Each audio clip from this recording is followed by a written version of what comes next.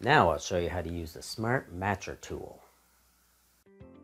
The Smart Matcher tool uses a technique called fuzzy matching. It's terrific for cleaning data and adding missing information.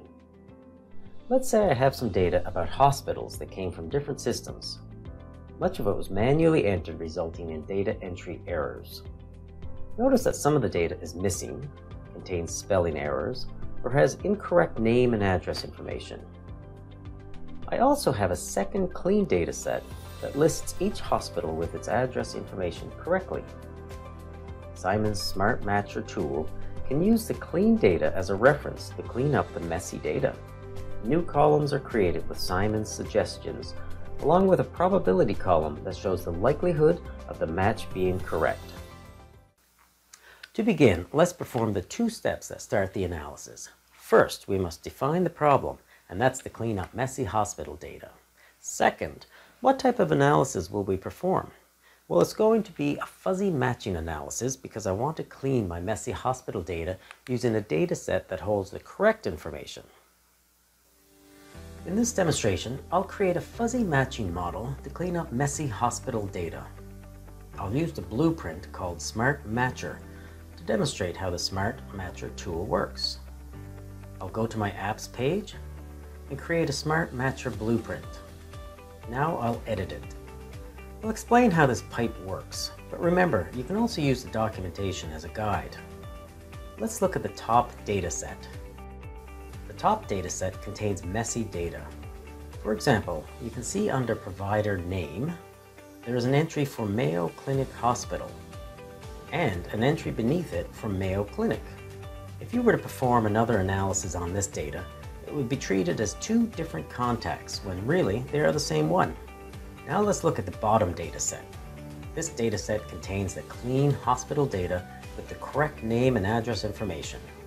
For example, Mayo Clinic Hospital is the full name of the hospital, and all its address information is correct. I'll select the Smart Matcher tool to show you how it's configured. The target column contains the column that is common in both the top and the bottom data sets. This is the key column that is used to match the data between the two data sets. The top column refers to the key column in the top data set, and the bottom column refers to the key column in the bottom data set. The match section identifies the column that you want Symon to learn how to match.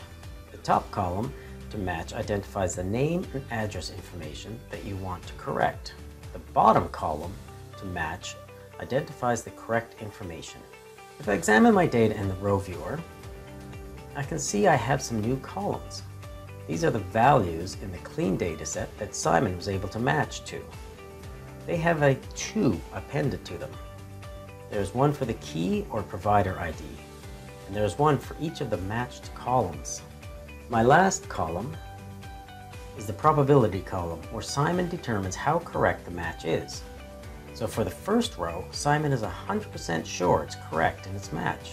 For the fourth row, Symon is almost 100% sure it's correct. Let's discover what the other tools in the blueprint are for. I'll select the Rename tool. The Rename tool renames the matching columns. I'll scroll down so you can see what was renamed. We're removing the appended 2 from the name and adding the word matched as a prefix. This makes the column easier to read and understand. If I look at the row viewer, I can see my columns have been renamed with the prefix matched. This makes the column easier to read and understand.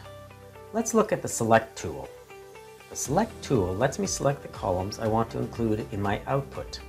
It's currently configured to select all columns, but I could modify it by deleting what I don't want. I could keep just my new matched columns. Finally, I have an Export tool so I can run new data through the pipe. Recall that an export tool is necessary before performing any runs. And we're done. I've cleaned up some hospital data using the Smart Matcher tool.